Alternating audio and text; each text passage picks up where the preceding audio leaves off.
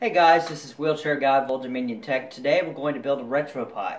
You might be asking yourself, what is a retropi? Well, a retropi is basically an emulator that's going to allow us to make an NES, a mini NES, and it's full HDMI. Why not do this?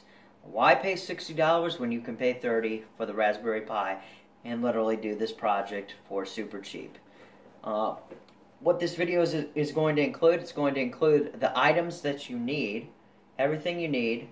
It's going to include the imaging of the device, as well as initial setup when we plug it up for the first time, and gameplay. So anyways guys, let's go ahead and jump right into this. So you need a Raspberry Pi. I'll put a link in the description. This is Raspberry Pi 3. What I like about it is it got 4 USB ports, Ethernet, HDMI is a standard on all Pis. There's the micro USB, that's a standard. And then this is the slot where you actually put that little micro SD guy. So, there's that. I also suggest a case. You can find cases that look like an NES on Etsy, actually. Or if you have a 3D printer, you can make one. So there's also this, which is a micro SD card. I suggest a minimum of 4 gig. I have a 64, which is overkill in this case. You also need this adapter to plug the micro SD in, because then you're going to use this guy, which this guy is your standard USB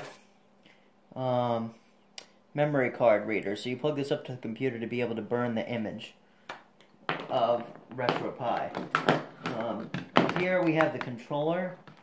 I got this on Amazon for like 10 bucks. It's just a standard USB controller. It looks exactly like the NES controller.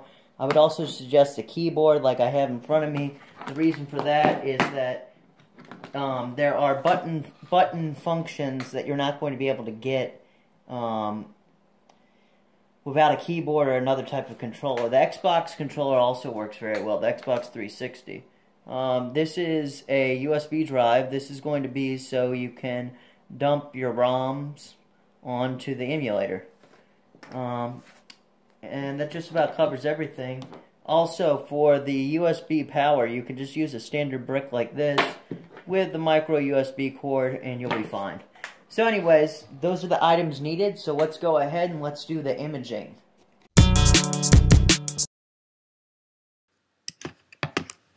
Alright guys, so this is, I'm doing this from a Mac, but it doesn't matter if you do Mac or PC, it works on both. So anyways, the first thing that you want to do is you want to go to retropi.org.uk. You'll come here, and then you'll go to download, and the version of Pi that you want to download, because you're going to use either the Raspberry Pi 2 or 3 for this project. You wouldn't want to use 0 or 1. You could use them, but let's just not do that. So anyways, you click on this, and then that would go ahead and download. This is going to download an image. You might not be able, you might have to unzip this, so in order to do that, you'd have to go to 7-zip, which you can go there, and then you can download for your corresponding version. And then this simply is just to unzip files that are zipped. You might not even need it in this case. The other thing is, now this is where it makes a difference if you're on Windows or Mac, but I'm doing this video for Windows. So anyways, Win32 disk imager is the next thing that you would want to need. You're going to need. So anyways, you pretty much, this is what you get once you install this. You have the device here. That's the USB device that has your memory card, the SD card reader. You plug it up, and you'll see what the device name is. It'll probably be like H, F, G, something like that. And you'll select the device there. Then you'll select the folder here, and you'll select the actual image. So what you would do is you would find the image, like you go to downloads, and you'd find. You probably would find it somewhere close to the top. You know, it'd be like here. So in this case, this file does have to be unzipped. But say it didn't, it's just an image. You would simply drag this into here, or you'd select it from the folder, and then you'd simply click write, and then it would burn the image to the Raspberry Pi. And that's pretty much all you would have to do in order to get the image on there. Alright guys, so to set up a RetroPie, the USB drive to transfer the files over, because the files will transfer directly from the USB, and once they're transferred they go straight to the SD card, so that's kind of the nice thing. You don't have to keep your USB clogged up with all this.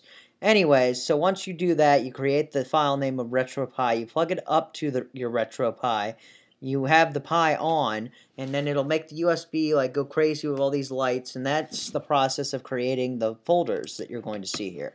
So anyways, there's this ROMs folder. I have it open right now. Basically, these are the folders, you know, so like if you have Game Gear, you'd put a Game Gear ROM in there. Or if you have NES, you put an NES ROM in there, and so on. So basically, the process for that would be, you know, you downloaded the ROM from wherever, you know, whether that be Emu Paradise, Dope ROMs, etc., and you would simply drag this file into, in this case, it would be into the NES folder, and then you would have your said game in there, and then you'd be good to go. You plug it back up, and then that emulator will now show up, because it has games in it. If, say, N64 has no games in it, it's not going to show up on Emulation Station. So anyways, that's the process that you need to run through to set up the USB. Alright guys, so we're going to go ahead and plug up the Pi right now, and we're going to do the controller configuration. Now normally it's going to give you like a welcome menu. Since I already configured this, we're not going to get that on the main screen here, but this is what you'll see on boot. You'll see RetroPie, and it's got to go in there. Takes a few minutes, and it'll load Emulation Station, which as you can see right there, that's the main heart of all of this. So it makes multiple things like this. So you'll see this thing, you'll see a welcome menu, and it'll probably have something where you can config, but in our case, if it doesn't give you that, you press start, configure input, it should notice a gamepad. You press A, okay, so it notices the USB gamepad. So now you just do, you know, D-pad up, D-pad down, D-pad left, right, start, select A and B, and then you just hold. If it's not defined, you just have to hold on each thing. You'll click until it goes to the next one, then you gotta hold it down again, let up, so it goes through. What I found though is that this controller does have some limiting functions. Since there's not that many buttons on it, you're limited to as what you can do, because normally you can do like save states. Okay, so there that got configured. So now we can go back, and then the way that you would navigate like in a game is you know, through here. I'll go ahead and show some gameplay. What should we show? Let's do, how about we show Donkey Kong? Let's show a little bit of Donkey Kong. So on this, you know, it'll ask you to configure, which you can just press start there. Alright, so here we go.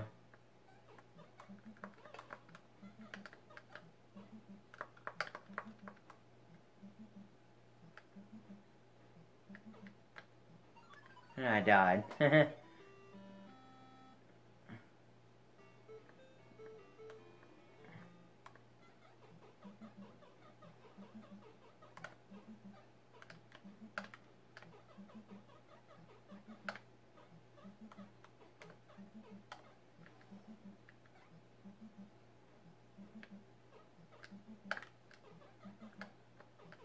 Oh, it came down the ladder. And then this progressively gets harder, obviously. But anyways, that gives you an idea of basically what the RetroPie is. And here I'm going to die again. But anyways, that's pretty much all that you need to set this up. Hey guys, I hope you enjoyed that video.